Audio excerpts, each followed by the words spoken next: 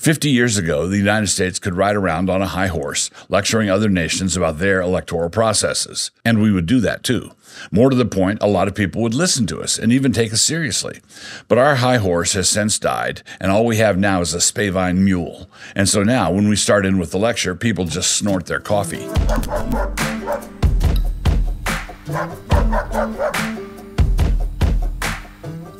Introduction. Despite the headline, I'm not going to spend a great deal of time on Tucker's view of the Moscow subway system or his take on food prices over there. I will simply note that I found the whole thing embarrassingly naive and move on to my theme, which is how cultural vindication works. But lest I be accused of leaving Tucker out in the cold, I also want to note that many of the responses to him are also in need of the same correction. What is actually being said? When the journalist Lincoln Steffens visited Russia in 1919, and he said, "I have seen the future, and it works," he had not actually seen the future. What he had done was to use his own ideology as a projector, and utilizing his criticisms of his own country for a power source, he projected the whole thing onto a screen. And he did see that. Some think Tucker Carlson is being the same kind of chump as Steffens was being. I don't think this is actually accurate, although there is a bit of overlap.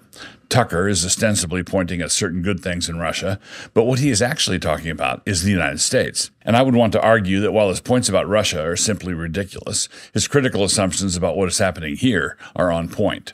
And I would say that Lincoln Steffens' observations were ridiculous in both directions. For example, someone might visit the Moscow subway and report back that, unlike on the New York subway system, they felt entirely safe. They traveled from one stop to another without ever once fearing for their lives. Yeah, the reply might come, that is because you were not handing out leaflets critical of Vladimir Putin. You were not in danger from muggers and homeless bums in Moscow, but that does not mean you were not in danger. And everybody would consider that as a real comeback zinger, calculated to put Tucker right in his place. We would then tell him to come back home, back to the land of freedom and liberty. And so he would dutifully get on a plane to fly back to the country where the leading political rival to the sitting president is on trial in various places on charges that can make a cat laugh out loud. The intent is serious, the consequences of conviction would be serious indeed, the political bare-knuckle tactics are serious, but the charges themselves are risible and filled with helium. The Biden DOJ really could give Putin some pointers on how to deal with political opponents. Putin's thuggery is more naked and efficient, but Biden's thuggery does a better job of keeping up the facade of democracy. Liz Cheney recently complained about the Putin wing of the Republican Party, presumably referring to Tucker types, while ignoring the dishonest sham hearings that she was involved in, the ones with the thin veneer of legalities and niceties that look good, like half an inch of snow on a dunghill. But at the same time, we should not forget that the Russian equivalent of Tucker, provided he was critical of Putin, would be in a great deal of danger indeed. If you move the discussion on to the sanitary standards of the Moscow subway system, Tucker could just fly to San Francisco and try to walk across downtown without getting human poo on his shoes. Now granted, if he went 1,000 miles east of San Francisco, he would stand a better chance of finding a working toilet than if he went 1,000 miles east of Moscow. There's always something. Some will say that Alexei Navalny died in prison under really suspicious circumstances. Yeah, well, so did Jeffrey Epstein. Remember this point, for we will come back and conclude with it.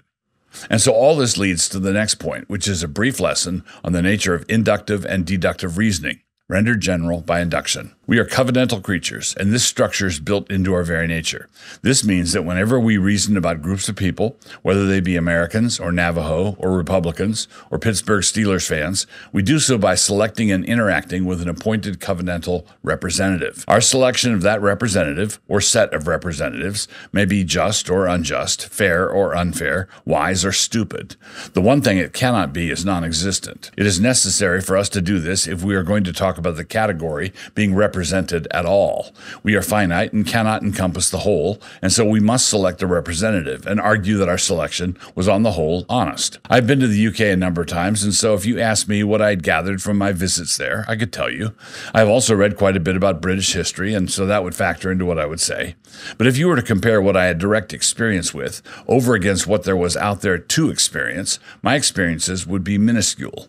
The same would go for what I had read over against how much has been written. Same kind of thing. What would matter is whether I engaged in my covenantal naming intelligently or not. If I ran into a couple of 7-foot guys at Heathrow and let that shape my interpretive grid and concluded that I'd come to an island of giants, I would not be naming intelligently. If I saw bangers and mash on every menu in every restaurant I went to all over the country and concluded that bangers and mash was a culinary thing, I would be well within my rights. In other words, inductive reasoning can be wrong even when done right, in a way that deductive reasoning cannot be wrong if done right.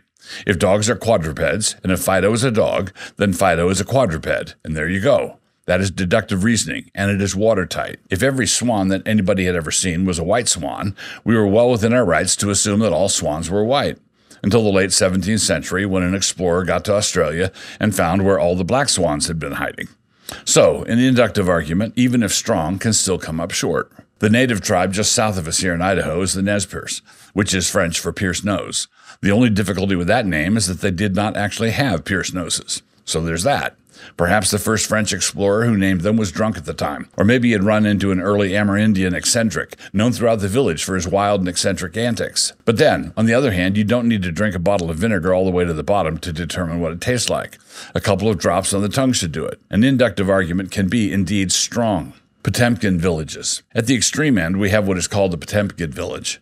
Grigory Potemkin, one-time lover of Empress Catherine II of Russia, wanted to impress her and or potential allies on her visit to Crimea in the late 18th century. He had a portable village constructed such that she could sail by it on the river Dnieper. I don't know how you say that.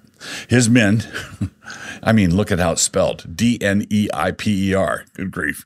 Why do I write things like this? His men would be dressed like peasants, and after the empress and foreign ambassadors had sailed by, they would take the village apart and move it downstream. Now, there is debate as to whether this actually happened, or if it happened in exactly this way, but regardless, we now have the useful label of Potemkin village. Sometimes such a village is a farce, a facade.